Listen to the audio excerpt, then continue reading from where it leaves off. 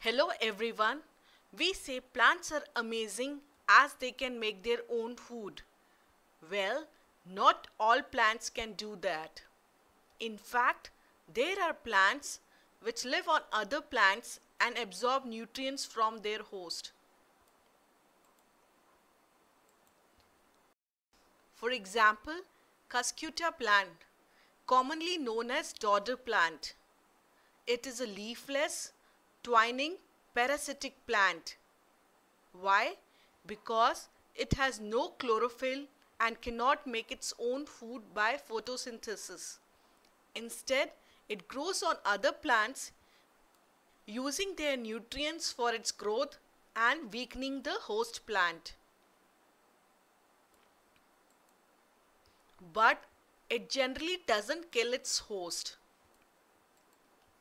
So, how does the dodder plant get its nutrition from the host plant?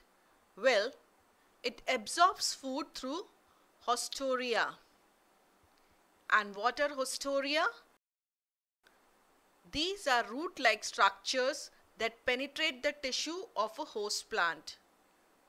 You know, hostorium is the singular form of hostoria. A dodder plant has slender stems which are string-like and they may be yellow, orange, pink or brown in color. Also, it has flowers which can be pink, yellow, cream, etc. in color. The seeds of dodder plant can germinate without the host, but it has to find a host within 5 to 10 days or it will die. During this time, the seedling relies on the food reserve.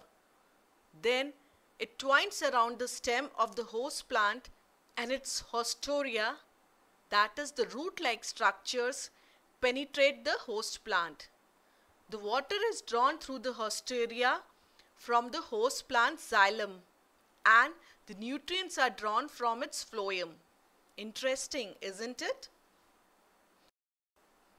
You know, the anchoring root of the dodder rots away after the stem contact has been made with the host plant. As the dodder grows, it sends out new hostoria and establishes itself very firmly on the host plant. And we shall learn about the nutrition in animal kingdom in the next class. Until then, bye-bye.